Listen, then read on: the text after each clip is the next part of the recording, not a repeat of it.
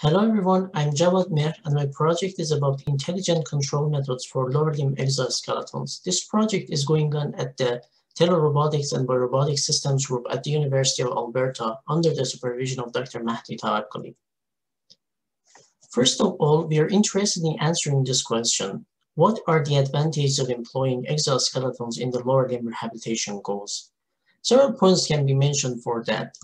First, long-term data collection that make assessment of rehabilitation process possible.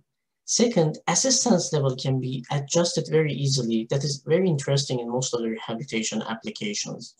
Other points like remote rehabilitation for the areas with limited access to the clinics and possibility of social distancing between clinicians and patients during rehabilitation are other reasons that makes using exoskeletons interesting in the rehabilitation goals. All of the previous studies confirm that different people have different gait patterns. In other words, the amplitude, frequency, and range of motion for the joints change from one person to the other one. Even the gait pattern for one person can be affected and changed because of several reasons like aging or fatigue. However, all of the available exoskeletons in the market are using a predefined fixed trajectories. That's the issue that we have focused on this project.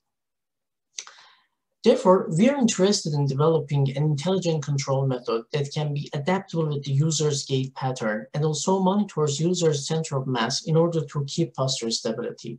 So, the control strategy will provide a compliant and safe walking for exoskeleton wearer. Central pattern generator is used to adjust gait parameters of the exoskeleton in order to provide the compatibility with the user's gait pattern. The CPGs are set of differential equations that can produce time-continuous rhythmic trajectories of motion. In this project, adaptable CPGs is developed that use human-robot interaction toward as input and adjust the amplitude and frequency of gait based on that. Therefore, exoskeleton can adapt the user's gait by monitoring the interaction toward. DCM is defined as linear function of position and velocity of central mass of human exoskeleton system. Controlling the DCM at the end of each step can provide the posture stability.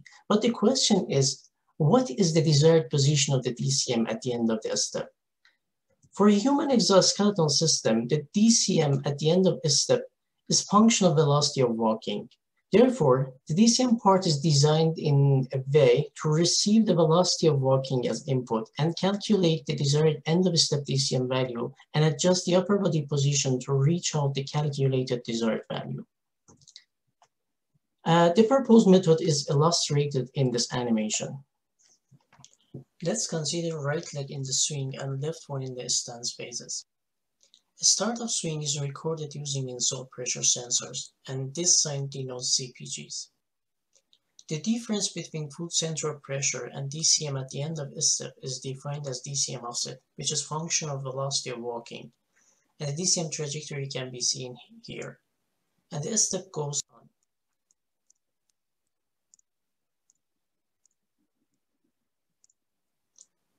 User applies resistive interaction torque and decreases the frequency of walking via CPGs. Therefore, the desired DCM offset and the desired DCM at the end of a step will be changed. The upper body position adjustment is done with the exoskeleton to make sure that the DCM will reach the desired value at the end of a step, and the step goes on. And at the end of a step, the swing leg changes to the left one. Okay, the result is summarized here. The applied interaction toward increased frequency of walking from 1.8 to 2.5 radian per second, and accordingly modifications applied to the hip joint trajectory to adjust the upper body position. So you can see the parts of the experiments here in this video. In the next steps of this project, we are interested in adding ankle actuation for controlling posture stability, employing machine learning approaches for providing compatibility with the user's gait, and adding functional electrical stimulation to the previous motor actuations.